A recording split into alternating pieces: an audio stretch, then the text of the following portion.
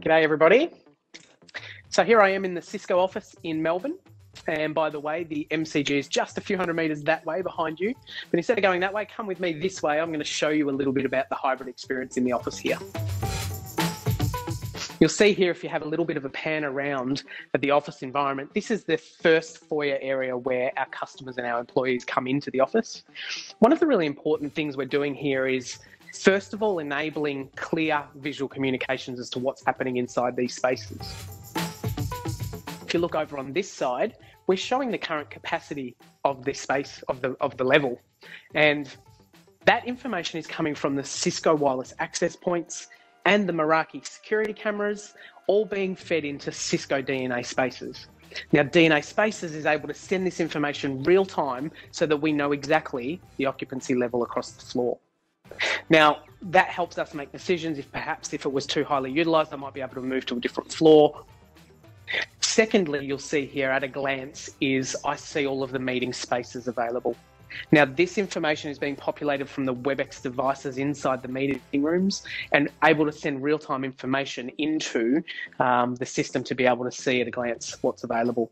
So I could tap here and I could book out the space, or I can walk up to each space and I can see its availability based on this little device outside the room now. Let me show you inside this space. I want you to see what happens when I walk in, because at the moment the system's asleep. But as I walk inside the space, what you'll see here is the system wakes up and it greets me. It detects people as they walk inside the space using the camera and also using the sound footprint inside this environment. And this is the second really important capability in a hybrid environment, is enabling people to come into the physical spaces and immediately have it articulated to them what the expectations are inside this space. So you'll see here showing it's limited to 4 people inside this space. It's been cleaned 3 times. It's been used 3 times since the last clean. And being able to show that information really seamlessly across all of the rooms allows people to come in and use this space comfortably.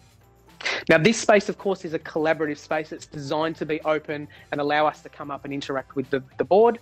Now, I could, first of all, use my voice to join a meeting, or I could tap on the whiteboard button and do some digital whiteboarding in this space, and I could combine the two. So I could be working with people remotely and in person while we're using this device.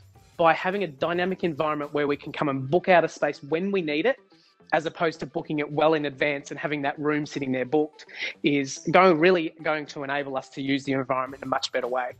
So if you come with me and have a look here, I'm going to now book out this space.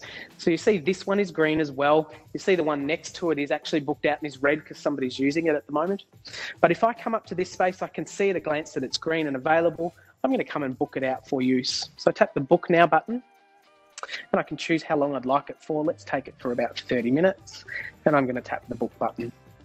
You're now going to see that that's going to go red. And now it's booked out for me to start to use. And that reflects back into our calendar system.